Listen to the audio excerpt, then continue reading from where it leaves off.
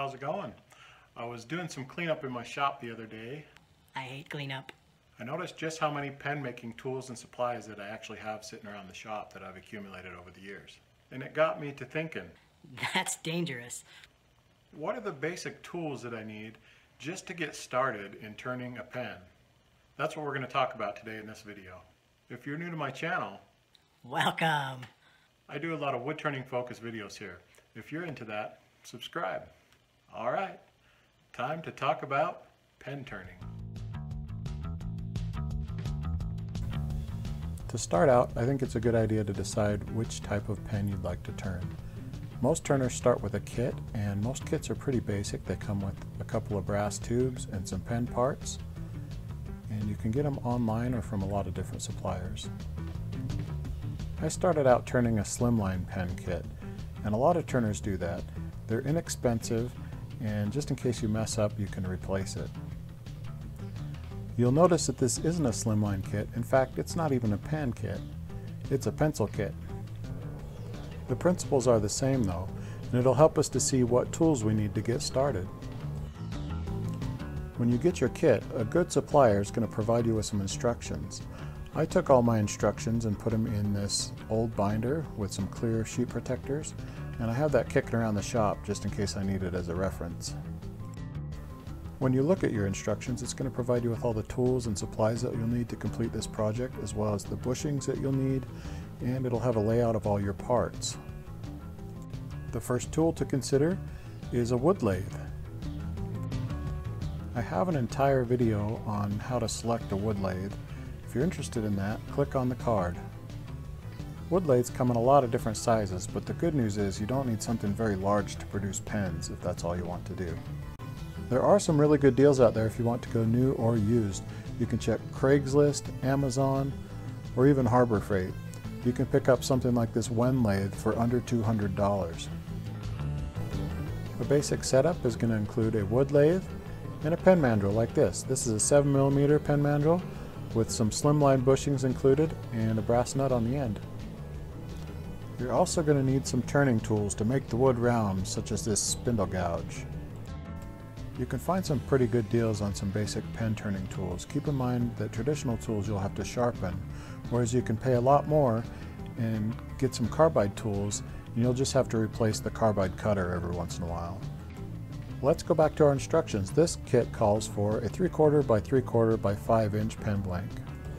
I just happen to have one right here made from ePay, and you can cut these out yourself or order them. A great tool to have around the shop is a Sharpie marker. I use it for layout when I'm marking out my blank.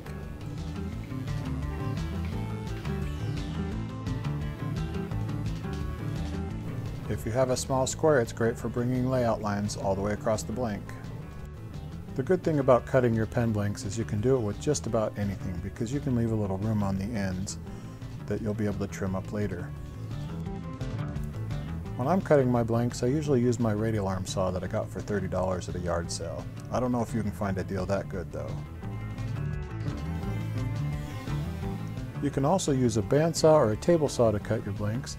The beautiful thing is that even if you don't have a lot of money, you can always go pick up a hand saw, and that'll get the job done as well. The next big tool to consider is a drill press. You can drill your pen blanks on the lathe, but it often requires extra tooling, and a bench-top drill press is not too expensive. Your pen kit instructions are going to call for a drill bit to drill a hole in the center. This one's a 7mm, it's the size of your mandrel and a good starter bit. Our kit calls for an 11mm bit. Just make sure to use the bit called for by your instructions. To drill my pen blanks, I use this self-centering pen blank vise. You don't have to have that though. You can always cut a couple of V's into some blocks and clamp them together with the pen blank in the middle. The idea is just to keep your fingers away from the drill bit.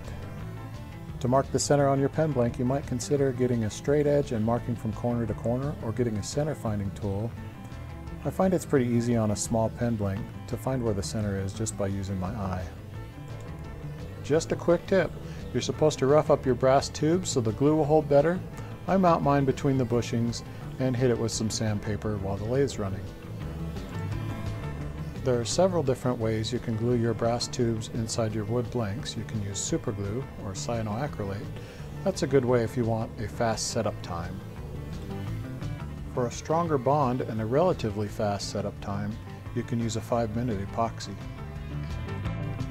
For the strongest bond, and the one I personally like to use, you can use Gorilla Glue or Sumo Glue, but polyurethane glues take the longest to cure before you can turn them. A tool that's really going to help you with your glue up is a pen tube insertion tool. It keeps a lot of the glue off of your fingers. You can buy these commercially with a tapered metal rod, but you have a wood lathe now, so you can make your own. The original pen tube insertion tool is a sharpened pencil.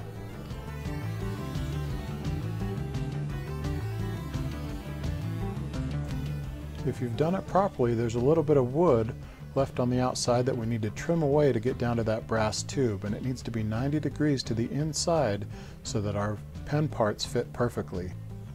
What I like to use for this is an end mill or a barrel trimmer, and these spin along the inside of your brass tube, and that cutter head works to trim the end. And these you can buy in kits that have interchangeable sizes of shafts so that you can use it for different pen kits, and they have different cutter heads that you can put on them. You can even buy these cutter heads in carbide so that they stay sharp longer. To use a barrel trimmer, it's really handy to have a vise, or you could clamp it to a table if you'd like, and you trim away the wood until you reach the brass that's underneath. Let's talk about pen mandrels for a moment. A pen mandrel is a 7mm rod that you can put some bushings on to hold your pen parts.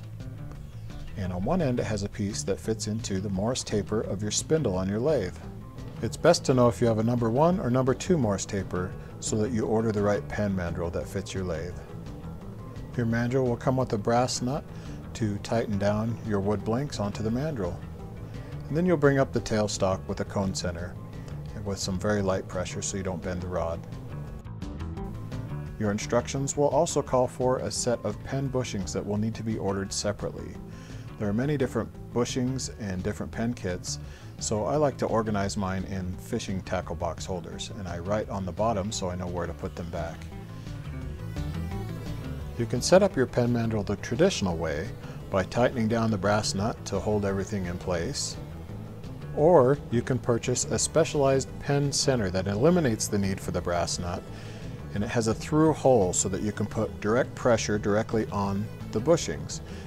And what this does is it makes it so you have less of a chance of bending your pen mandrel. I'd like to help you get an idea of the turning tools that you might like. So I'm going to turn this pen with traditional tools on the right and carbide tools on the left, and I'm going to speed up the video, and hopefully that way you can get an idea of the process.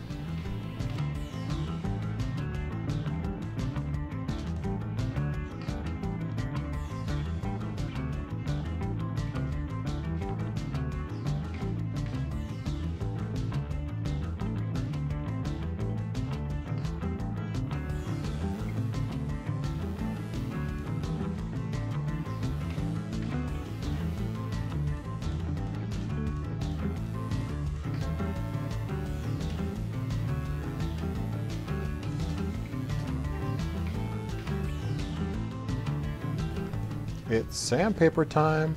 I like to buy premium sandpapers, and I get them in various grits, and I cut them up and put them in these bins so I know which grit they are. There are lots of different styles of sandpaper out there. The most important thing I think you can remember is to get a bunch of different grits so you can step your way up to a smooth finish. It's time to look at what type of finish we'd like to put on. I prefer a CA finish, which is basically layers of super glue. It's a very durable finish, but there's a little bit of a learning curve in knowing how to put it on. There really are a lot of finishes out there that you can try in your pens. You can do anything from an oil finish to a wax finish, ready-made friction polishes. You can even try lacquers and polyurethanes. Really, the sky's the limit, and it depends on how you want your finished product to look. Now that you've got the pen polished the way you like, you need to assemble your parts. And there's many different ways you can do this, There's tools you can get to turn your lathe into a pen press. I've seen some resourceful wood turners make their own wood parts like these to press pens on the lathe. You can also use a vise or a clamp. Just make sure you don't use anything that's going to mar up the metal surfaces on your pen. If you're going to be doing any production, a pen press is where it's at. This one is the Milescraft brand, and you can pick it up for about $45 or $50. One last helpful tool, just in case you need it, a pen disassembly kit for when you mess up, like I do frequently. So glad you could hang out with me in the shop today. It was a pleasure. Pen turning was one of the first things I got into when I got my first wood lathe. I've enjoyed it immensely, and I know you will too. It was pretty cool making this project today. It's not a pen, but it's a pencil, and I'll put some stills at the end of the video so you can see what it looks like. If you have any more questions, put them in the comments section. If you want to see more videos like this, bump that subscribe button. Go out and do some good in the world today. We'll see you soon.